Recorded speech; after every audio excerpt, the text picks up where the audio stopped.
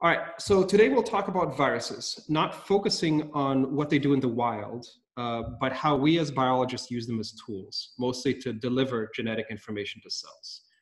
But why to do this? Why not use something much more sterile and controlled that can be designed to more controllable parameters like lipid complexes or nanoparticles?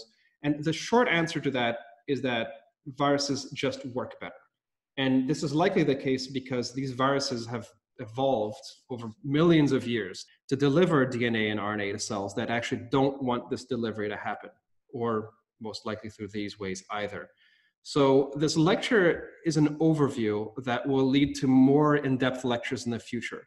So today I will only briefly discuss most viruses in biology, with a bit of a bias towards neuroscience, since that is my field, probably more than a bit then.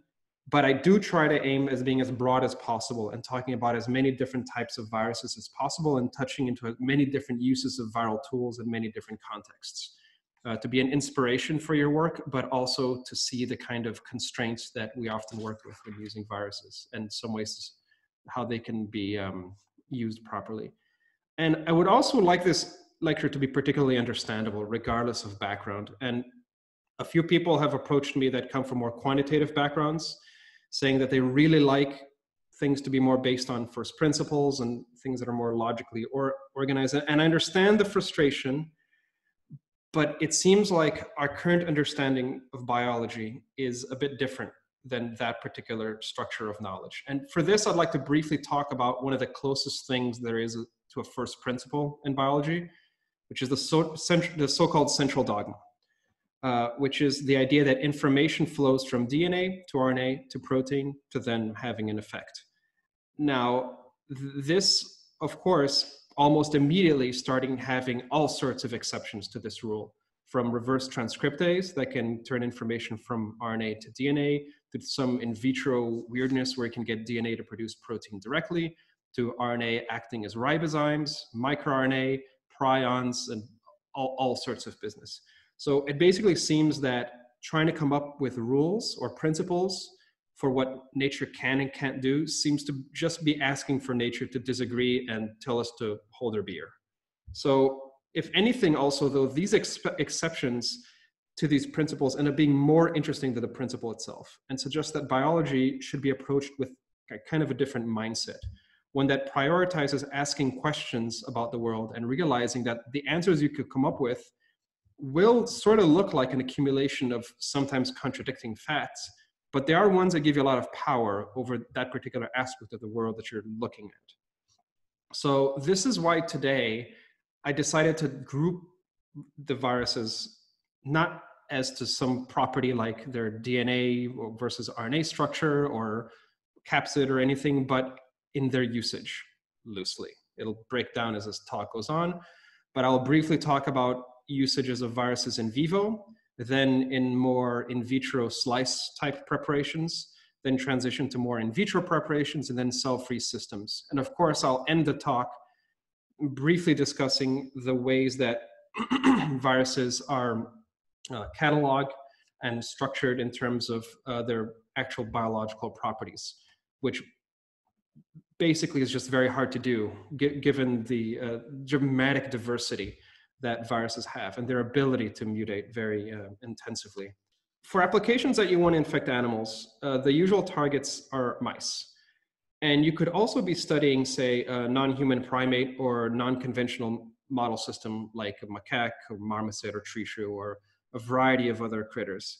And for many of these in vivo systems, the predominant virus is the AAV, the adeno-associated virus, which is one of the few ones on this list that is actually not associated with a disease, but was found by accident while someone was studying a disease, the adenovirus, of which it is associated with. The AAV can infect a large swath of tissue from a single injection, as you can see here from this in vivo calcium imaging, where someone has injected an AAV expressing GCAMP3 in the primary visual cortex of a awake behaving mouse, and done 2-photon calcium imaging to see the activity of cells in a broad area.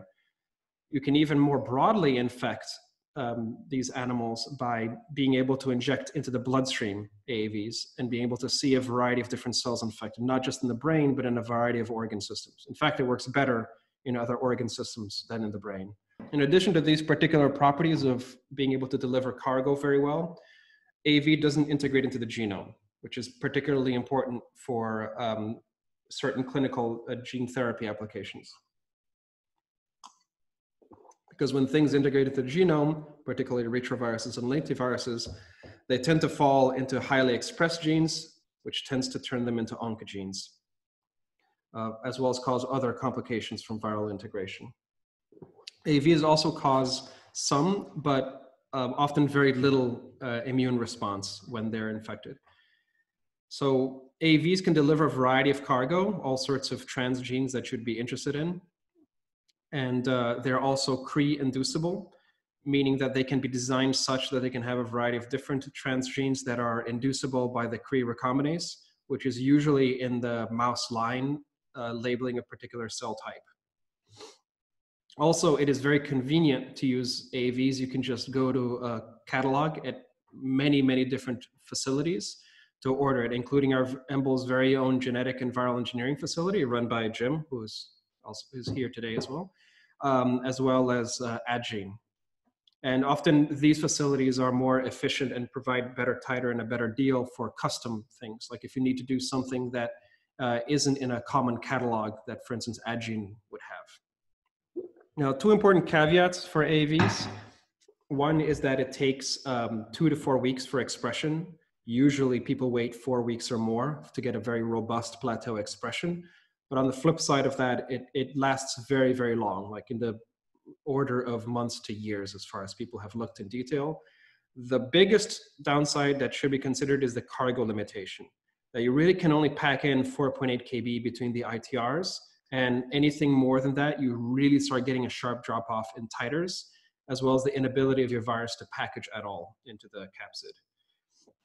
And this is a real problem. But we're going to talk a lot more about the particularities of AAV and retro and rabies, these first 3 viruses here in the next lecture.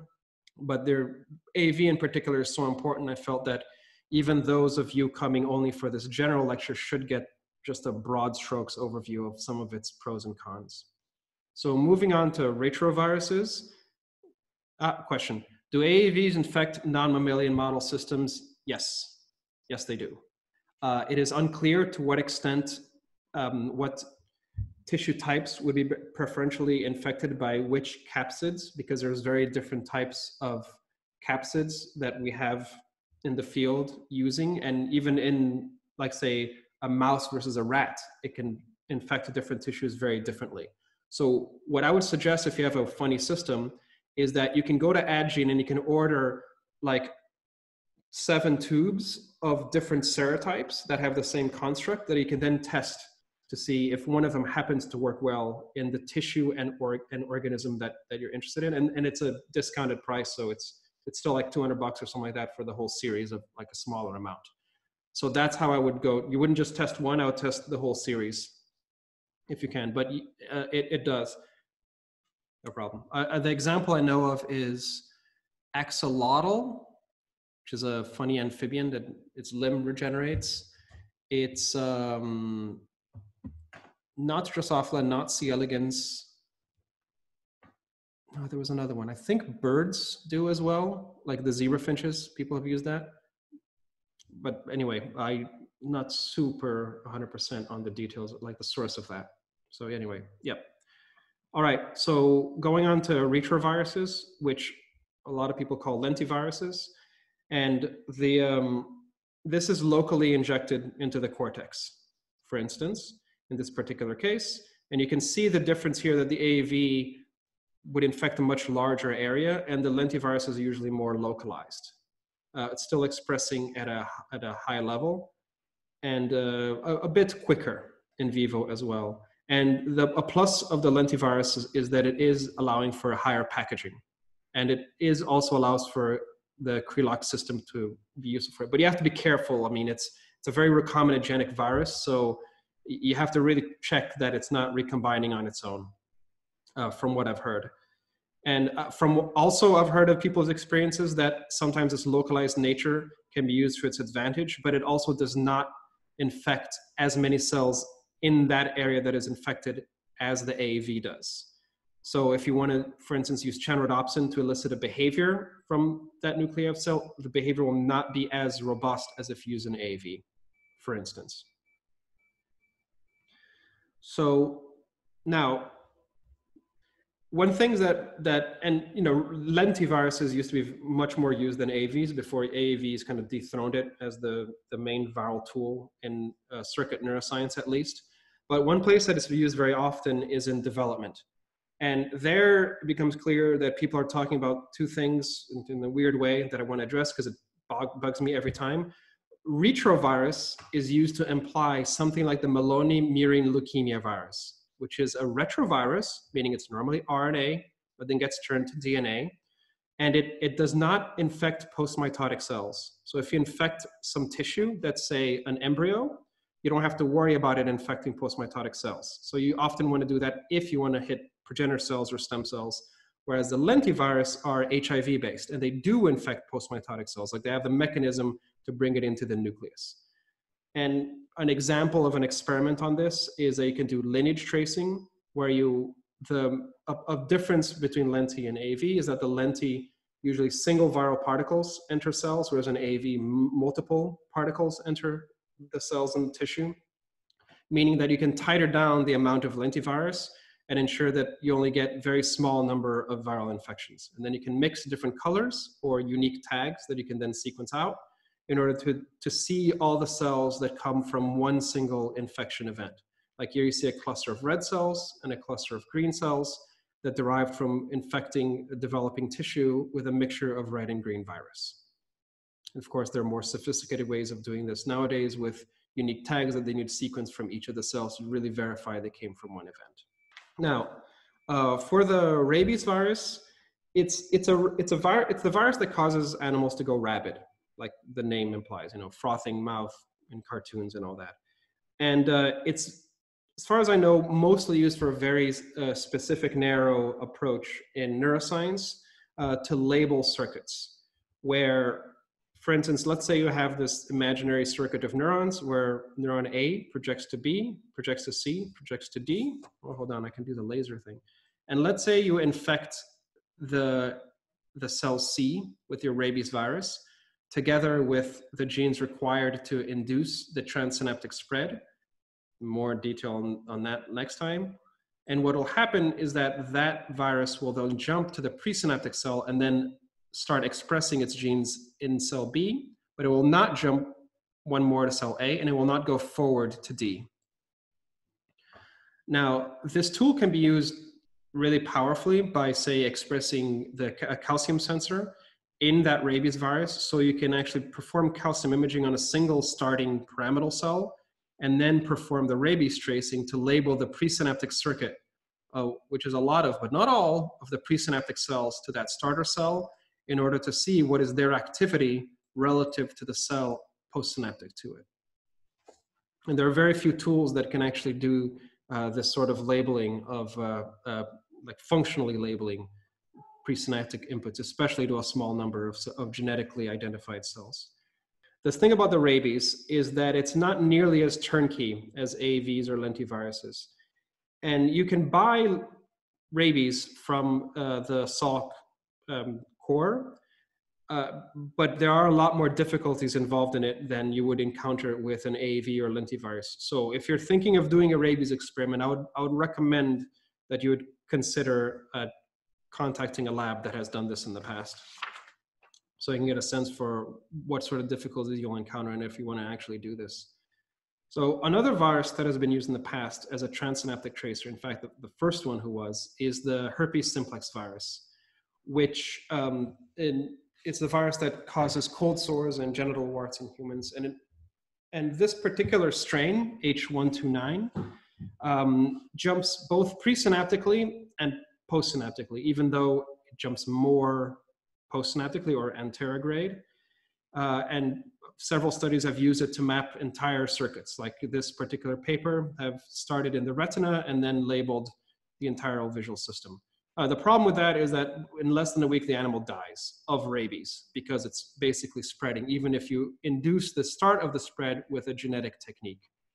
And recently, people have built a monosynaptic one, but it remains to be seen how well it works, how good the titers are in terms of being able to do this very efficiently, and so on and so forth. More common than this is using the so-called B strain, I believe, that does not jump either retrograde or anterograde, but it does produce a lot of protein very fast. Usually, sometimes even in less than a week, sometimes even a few days, depending on the system. So you can see an example here where a small cluster of cells were infected, and they did this in particular to look at the dendritic spines early in development. So you didn't want to wait 4 weeks because then development is basically over. Another virus that expresses in neuronal tissue and does so extremely quickly is the so-called SYNBIS virus. And this one's kind of crazy. It can actually infect and label neurons very, very intensely within 36 hours. And it labels also very sparsely. It doesn't produce this huge bolus, which allows you to do axonal and dendritic tracing quite well. Unfortunately, because it's such a potent virus, and that's usually a trade-off, the more potent is the virus, the more lethal it is to the cells. So that's the case with this as well. And one technique that is using the SYNBIS is the MAP-seq, where you infect your tissue of interest with SYNBIS viruses such that each viral particle has a certain tag, so that since it is supposed to infect very sparsely, you can then section the brain and sequence it and see if single tags are in just one brain area or multiple, suggesting that single neurons in that tissue can go to one brain area or other. It's a fancier way of doing dye tracing. Now, it's actually very important to consider not just viral tools in isolation, because usually they're only really potent and usable nowadays in the context of other options and in combination with other techniques. One particular example is when you're doing calcium imaging in neuronal tissue to wonder, let's say, if you want to look at parvalbumin cells, PV-Cre cells, do you want to infect the animal with an AAV, for instance, that expresses floxed GCAMP, or do you want to cross it to an animal that expresses GCAMP in the presence of Cre? And they all have their pluses and minuses. I mean, this would be simpler and would have less animal-to-animal variability, which is present even in the systemic delivery of AAV, not just in the local one. It has less than the local injection, but it's still there. But this, you also have to breed the animals. You have to have a constant breeding to keep up with your experiments. And it turns out that most people have actually tilted more towards using a combination of fewer genetic lines and a virus than relying entirely on animal models. Now, other techniques that are often used with this, like I mentioned before, the single-cell electroporation, which works quite well with rabies, even though it's extremely low throughput and very laborious. You can also do bulk electroporation, usually in developing tissue, because postmitotic cells tend not to like it. And this has the feature of also labeling the cells that are born at a certain particular age. And you can see here in the cortex where a certain layer of cells were labeled with one particular electroporation, which might be a feature you would be looking for. Now, this is we're past the in vivo time. When you work in vitro, either in an acute preparation, which is expected to take only a few hours, or a chronic preparation, which is supposed to take days or months, a lot of the things I talked about before apply as well. And often the best solution is to do a lot of the injections and transgenics and et cetera in vivo, and then prepare your tissue. But sometimes you literally can't do that. For instance, when you get tissue from, say, a tissue bank from patients, or when you have a model system that you're catching it from the wild, or from just a way that these tools are not available yet. And you still want to do something in vitro for various scientific reasons. And there, the downsides that were inconveniences when you're working in a pure in vivo model become rate limiting. Like you can't wait oftentimes weeks and weeks and weeks for the AAV to express. So something more like a faster lentivirus or herpes virus becomes more of an option. And many times people often switch to non-viral tools, most famously in neuroscience by just patch clamping, putting an electrode directly into the neural tissue, which allows you a lot of electronic access to the cell, as well as accessing its other cellular compartments. People have also bulk electroporated organic dyes that work in a similar way to genetically encoded calcium indicators. And another property technique that you can use is the gene gun, which uses gold particles that have been coated with DNA, and they're shot very quickly with this gun-looking machinery here into cells. It's not so used in neuroscience anymore, but it's often used in certain other fields, like in plants. It's one of the few ways you can get DNA into chloroplasts, apparently. Also heard about this preparing for this course. So if you want to work in vitro in cells, ironically, the in vitro slice oftentimes has the worst of both worlds. It has some of the complexity of the in vivo tissue, but your tissue is very quickly dying. Whereas your cells have almost the best of every conceivable world. They are surviving for much longer very stably. They're very easily accessible. And a lot of that is reflected in the viral tools. Like almost every virus really works very well with a variety of different cells. And you can see this with this particular example where I took an old crappy titer of AAV that was left over that expressed a nuclear GFP and a membrane, and another one expressing membrane tomato.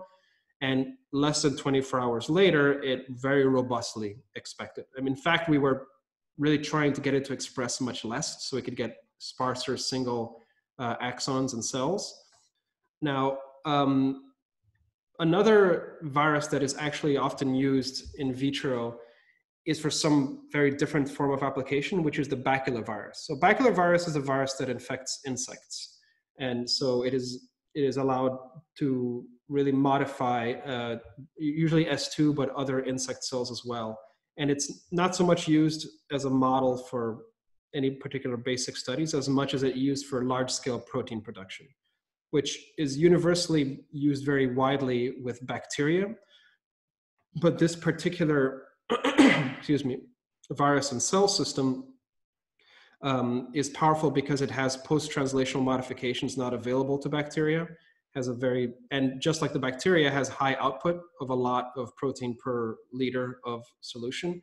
And a lot of these quality of life things that really decrease the cost relative to mammalian cells, such as the cells not needing carbon dioxide, growing in suspension, serum, and room temperature growth. Like basically all you'd want to do if you have a company that's trying to make a lot of protein. And this is interesting in particular recently also because as AAVs become more of an option for gene therapy and other clinical applications, the reality is that you need a lot more virus to infect a certain patch of human tissue than you would in the mouse or even in a primate, like even the macaque. So you actually need a lot more virus, and to produce it in the same scale with these, adherent mammalian cells is generally not feasible when you have huge batch-to-batch problems, and it's just not economically scalable. And people are using this baculovirus system in order to get a lot more viral output, even though that creates certain difficulties in the way that it's not being created as in an in vivo sense as it is with the mammalian cell lines.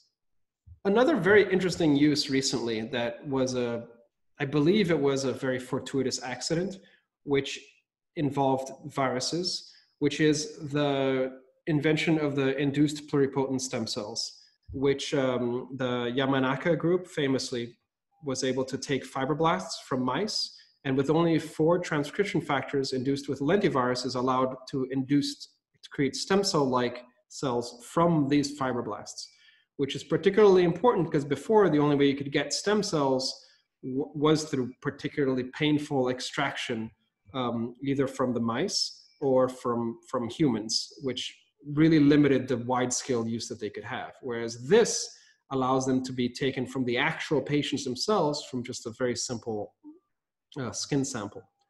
And these can be used for high throughput screens to screen for drugs, even for designer medicine. But people are particularly interested in differentiating tissue that is fixed in some way to what the patient has, and then allowing for cell or entire organ transplantation. Now, the problem with that is that these 4 transcription factors were induced with lentiviruses that have the very interesting property that they can infect these fibroblasts at a low rate. But then when they become stem cells, these earlier type cells heavily methylate and then silence these lentiviral constructs that are integrated into the genome, which is great because then now you're no longer overexpressing these things that made it become more progenitor cell-like. But the problem is that now you are differentiating these and you still have these lentiviruses in there, and it's unclear if these might cause cancer. I mean, one of these is a very famous oncogene, c-Myc. So people are trying to come up with all sorts of different ways in order to do this induction without having this leftover lentiviral footprint in the genome. And one particular example of this is the Sendai virus, which is an RNA virus. So since it doesn't have to go through DNA, and it's a positive stranded RNA. So the theory is that it can be expressed very quickly because it starts producing protein right away, and it doesn't integrate. It doesn't even go into the nucleus, it is cytoplasmic. So as the cells divide, the virus becomes diluted out. But in practice, it turns out to have always complicating details, as these things usually do, in that this particular needs 10 passages to lose the virus.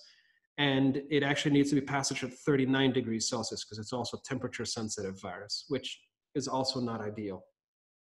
Another strategy are baculoviruses, which an example of which is the piggyback transposase, but there are others too. And these are technically not viruses, but they are derived from baculoviral constructs. They even have a lot of the structure and logic that you would find in a viral construct. And this particular virus, it allows for a certain transgene to be inserted into the genome in places that are actually very frequent, the TTAA sequence. But they figured out a way to do it for these cells where you only get a few integrations in the genome. And more importantly, you can also express the transposase that can remove it from the genome at a later time point and not reintegrate in a way that doesn't leave a footprint behind. Unlike the Cre-Lox system that always leaves a single LOXP or more behind, which is important when you're dealing with human genomes. Now, another interesting complication of this is that it seems like there's an infinity of different strategies to try to get these induced pluripotent stem cells in a way that doesn't have these limitations of the lentivirus. But people are now also, let's say that's happening. There are many techniques, and one of them will for sure work quite well in the near future. But now people are also inducing these stem cells, or normal stem cells as well, into structures called organoids, which are little balls of tissue that seem to have a lot of the structures of more complex tissue, like cortical organoids or retinal organoids. And people are very excited about this and the goal of ultimately growing organs that you can then implant into people, or even use as models for disease in certain screens and so. And then you start coming up with the same old problems again of how do you actually modify these cells? Of course, the first line of alterations that you'll be doing to fix the patients will be at the induction stage with, say, a baculovirus or this other Sendai virus or some other like direct injection of RNA. You'll be able to also do CRISPR-Cas9 to fix the genetic point mutation or whatever. But as you start wanting to do more sophisticated things and say only the TB2 positive cells later in development, you're going to start having the same problems that you have in vivo. How do you access the tissue? Do you use an adeno-associated virus? Lentivirus direct injection would not be very high throughput, which defeats one of the big pluses of this whole technique. So I predict that there's a lot of work being done on this, but no one has really found very robust tools to manipulate organoids at a later stage, which will be required very soon in order for their usefulness to be really borne out more towards the future, I think. Famous last words to say before like 50 people or something. So Now, I finally get to, okay, so before I get to cell-free systems, are any questions? Any more, something someone wants to ask or anything? Nope. Okay, good. All right, so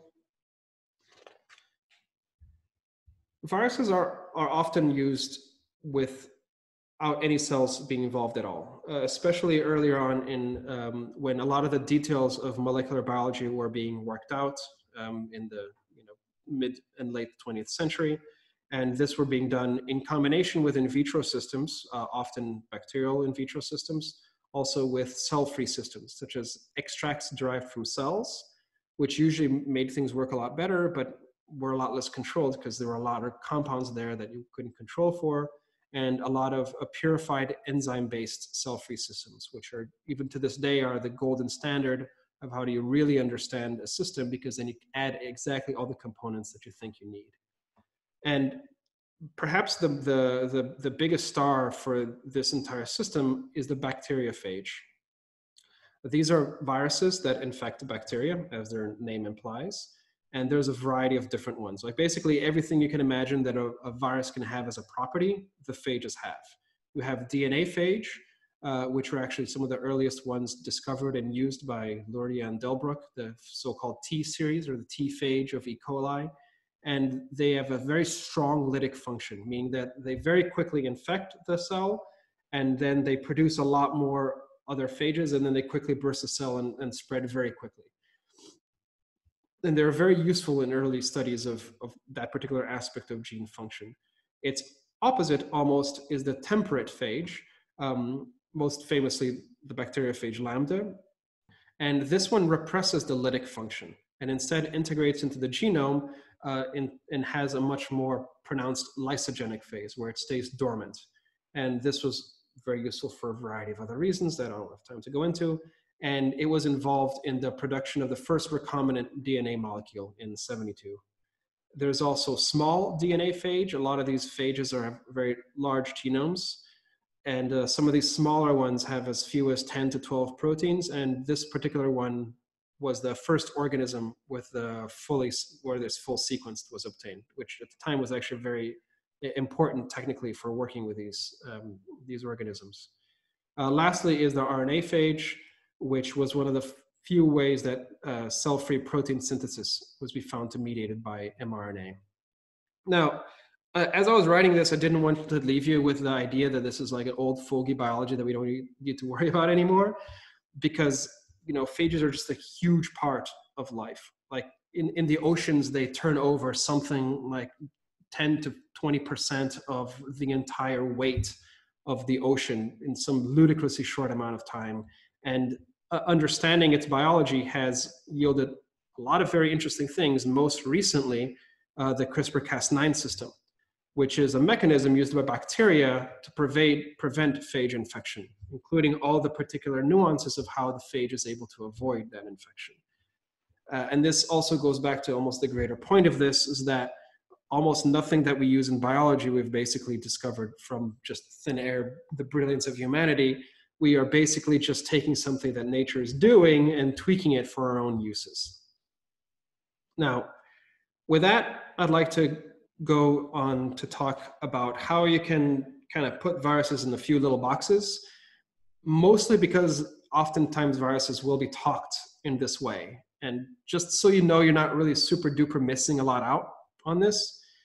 You can split up your viruses by their genome, if it's DNA or RNA, so it could be double-stranded or single-stranded. You could have RNA that's positively stranded, so protein gets popped up right away, negatively stranded, which requires positive to be produced, and then negative, and so on and so forth. You have a double-stranded RNA that's non-segmented, just one big thing, or you can have different little segments. Now, outside of the DNA, you have a protein shell called the capsid, which encases the genetic information of the virus. It could either be a repeating helix that forms in a little coil, or called a bullet or filament, depending on how it looks like. You can also have a little ball that is actually an icosahedron formed of like triangles or subunits that form larger triangles. Or you could have kind of the best of both worlds, which is one on top of the other, or so-called head-tail, which in fact was what some of the earlier phages were found to look like, where you can see here the icosahedral head, filamentous tail, and they additionally had these little filamentous arms that allow for additional attachment to the cell, to the bacteria. In addition to that, outside of this protein capsid, a lot of viruses outside of it have what is called an envelope, which is the phospholipid bilayer that they usually get from the cell that they're infecting, where they don't actually just burst out of the cell, capsid floating around, but they actually pinch away some of the membrane and take it from their own. And that's considered enveloped viruses, whereas viruses that just have the capsid are non-enveloped. And you can imagine how this would be useful to like avoid the immune system, because you're basically wearing a disguise of the cell that you're just leaving. That being said, the AAV is non-enveloped, and it's one of the least, least immune affecting viruses that we have. So, that goes on to the greater thing that if you start putting the viruses that I briefly mentioned so far, as well as some other ones that are disease relevant, and you try to make sense of any particular biological or medical or application logic from this, and just, it doesn't really hold true. Like you can come up with certain truisms like, oh, a plus-stranded RNA virus would express very fast and kill the cell very quickly. But I can almost guarantee you that for any statement like that, there are 100 of viruses in nature that actually don't do that. There might even be some in someone's freezer that no one bothered to publish because they didn't find it would be very useful. So this is basically it. Thank you all for listening. I am attaching again the doodle for the next lecture, as well as the survey for how this lecture went. It should only take like 2 minutes. It's really, really short to fill out. And I would like to leave you with this little list of reviews that might be useful. And you probably can't read this now. You could probably screenshot this if you want some of this. And I'll just leave this up as I have some final questions. And if not, you can also, I'll find out the place to put this up later so you can look at it with more calmly. Any interaction with endogenous virus? Richard, sorry, what do you mean? Ayel? Yeah, what I mean is that there are endogenous retroviruses that are expressed in different cells. So when we use these viruses, do they have any kind of interaction, or if they can activate also this virus, and this virus sometimes they can be oncogenic. So is there any kind of information if these endogenous retroviruses that are expressed in our normal cells can have some kind of interaction with this virus? So that's a good question. The short answer is I don't know. I'm guessing not, because a lot of these viruses that we use as tools have been extensively gutted of all of their viral genome components. Like the AAV has 6 coding sequences inside its genome normally, and we have none of them in the AAVs we use in the lab. Same thing for the Lenti virus. Between its ITRs, it just has the genes of interest, and it has proteins around that will allow that particular construct to enter the nucleus and into the genome. And it is conceivable that some of those proteins might conceivably make their way to the nucleus and do something there, but I don't necessarily, I think that would be very unlikely, to put it mildly. It's a very small amount of protein that is already dedicated to the viral construct that needs to do its effector function. And it might be the case for sure if you're amplifying the virus in vivo. Like if you're rabies and you're jumping and you have something in there that is like a rabies, something, a virus associated with rabies could transcomplement some of the rabies genes that you're expressing, like the L protein, the M protein, the N protein, and then that could cause something. But definitely not a problem for Lentis, definitely not a problem for AAVs, or for any virus basically that is gutted of most of its genetic information. As far as I can predict, phage for sure would interact. A lot of the phage is maintained when you use it. I mean, they're like 100 kb. So Jim, did you want to talk more about this? Yep. Sorry, I couldn't get it to turn on. Yeah, yeah, I was just going to mention that, just to point out that we know phage different phage interact with each other. So it's a good point to think about. So there's many cases where if a cell's been infected with one virus and then another virus infects it, various things happen. And so it is worth keeping that in mind. But as you said, we gut out most of the virus before we use it for our biology anyway. So, do you know if these are some of these small phages, like the or one of the particularly big ones? Like Lambda, we did that with Lambda intentionally. Mm-hmm. So you would set up these situations where you call it a heteroimmune phage. So you only want to infected cells that already had a Lambda in there, and you could set up situations like that. Gotcha. So for the next question is, do viruses cross the blood-brain barrier? For labeling neurons in vivo, can you comment on the efficiency of local injection versus global bloodstream extraction? So the only virus that I know that does this very efficiently is the AAV, serotype 29, which got improved by the Garindaru lab, which was actually what I showed in one of my earlier slides, which I am moving over here. This reference here. This virus works very, very well, particularly their second generation one in the 2017 paper, this PHP-EB. And it's actually a very easy injection. You just inject it to the back of the eye where it has a plexus of blood vessels. You don't need the tail vein. And it's actually quite efficient. It might not be as good as a local injection, but a lot of labs have switched over to doing this because it's just so much more convenient and there is less animal-to-animal variability. Okay, so I think we're done a little bit early here. Thank you again for everybody. It was a pleasure to do this. Apologize for the little bit of awkwardness. It feels very weird talking to my empty living room and then sort of seeing all these faces here. But all right, I'm closing the thing. There's never no awkward way of not doing this. All right, bye-bye everybody.